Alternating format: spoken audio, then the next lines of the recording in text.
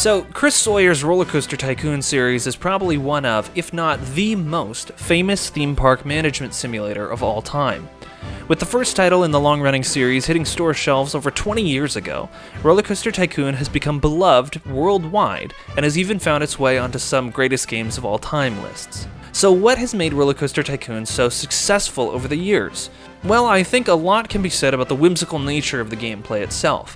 While the management aspects of park maintenance and oversight can dull the player's experience, the joy of making your own out-of-control roller coasters vastly outweighs any negatives brought about by the administrative tasks the game requires of you.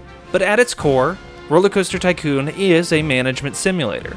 So what exactly does that mean for the player? Well, if you're just interested in the coaster side of the game, there are sandbox modes that allow you to build whatever you want wherever you want with zero financial restrictions.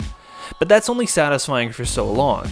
At some point, you'll likely want to manage your own real park and all that implies. To be successful in any of the Rollercoaster Tycoon campaigns, you'll need to abide by a strictly capitalist philosophy. And while that may sound good to the more staunchly libertarian viewers of this video, I think it actually works to the detriment of that particular economic worldview. How so, you may ask? Well, part of keeping your park profitable is managing guest happiness. Lots of things can contribute to guest unhappiness, like park cleanliness, ride efficiency, that is to say, how often the ride is operational and not closed for repairs and maintenance, and the lack of variety of things to do. But I want to look at those first two factors, since they directly tie into the implementation of park staff. There are a number of different kinds of staff members you can hire, but you'll likely hire more handymen and mechanics than any other type of employee. Handymen are essentially the janitors of the Rollercoaster Tycoon universe, and are primarily responsible for cleaning up litter and vomit from park pathways. Mechanics are in charge of keeping your rides operational, and will do spot checks of working rides and fix broken rides to make sure your park operates smoothly. This is doubly important in parks where ride admission is a separate fee from park entry. So how do these employees affect guest happiness? Well, guests will obviously become unhappy if your park is gross with trash and vomit, or if there are no working attractions for them to ride. And if a guest stays unhappy long enough, they'll eventually leave your park altogether, resulting in unknown lost revenue for you and your park. So hiring the appropriate employees is a must. But how does this reveal the flaws in capitalist philosophy? Well, like the saying goes, you have to spend money to make money. Not hiring workers to keep your park clean and operational means fewer guests will come to your park, and even fewer will stay once they arrive, meaning fewer overall admission and ride ticket sales, fewer food and merchandise sales, and poorer reviews for your park. So by spending the money required to hire essential park staff, you will earn more money in the long run. But within this context, you can spend more money than you actually need to. Now, what do I mean?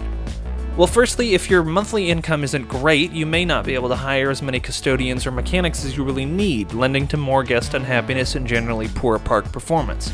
But if you're already making enough money to hire the necessary amount of staff members, I've found that sometimes it makes more financial sense to not hire as many staff as you truly need.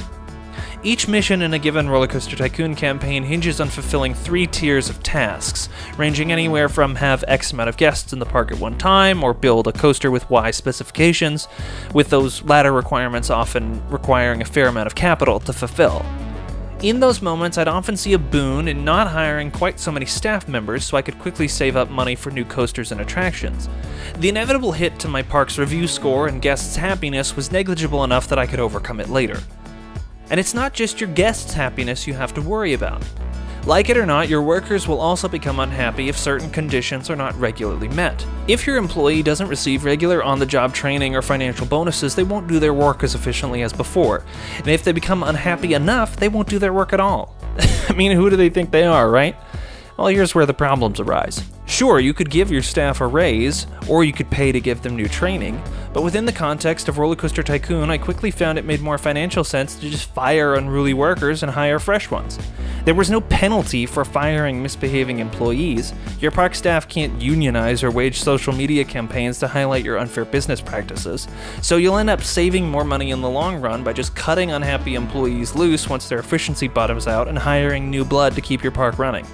No need to worry about wrongful termination lawsuits.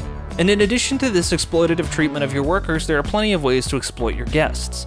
Rollercoaster Tycoon is about nickel and diming your park guests out of every cent they brought with them. Everything in the park, aside from perhaps park benches and trash cans, can be monetized. Park admission is obvious, you should have to pay to get in, but rides can be monetized too. Merchandise is an obvious means of income, as well as on-site food and drink. But did you know that you can put fees on bathrooms? That's right, you can charge your guests to use the bathroom. Obviously, too exorbitant a cost will keep folks from using your beautiful facilities, but just charging some small and innocuous fee will eventually add up over time. And you can keep track of how guests feel about certain costs of things by investigating each ride or shop, and if they think they're getting a good deal, you can probably up the cost a bit. Now hey, if they didn't want you to charge more money, they wouldn't have raved publicly about how good a deal it was, right? Now you can also use the environment to your advantage. Some parks are more prone to rainstorms than others, giving you an opportunity to price gouge any umbrellas being sold in your park. Sell them at a reasonable fee when the sun is out, and then hit those umbrellas with a price hike once the floodgates open. Guests like to be comfortable, so they'll usually pay the crazy cost for an umbrella. And in the end, more cash in your bank is better for you than a slightly unhappy guest. Now even your park layout can be exploited to milk more money from your guests. Funnel your guests away from the park entrance on a tram or monorail and into carefully mapped out money sinks. A perfectly placed drink stand at the end of a long pathway can slake the thirst of desperate guests. But is this enough to say that Rollercoaster Tycoon is some sort of subtle, or not so subtle, critique of capitalism? Does Chris Sawyer secretly want to overthrow the bourgeoisie? I doubt it. All this is more of a fun what-if discussion more than any sort of accusation leveled against the many folks who've worked on the Tycoon series. But it does beg the question, why reward such harsh management? Was it just the necessity of the gameplay loop? Or was it something else? Hey everybody, this is Jake Terrio with Subpixel. If you've made it this far, hopefully it means you enjoyed that video that you just watched. So if you could leave a like and a comment and subscribe if you're not subscribed already, that lets us and our robot overlords at YouTube know that this video is worth watching. So thank you for that, and we'll see you next time.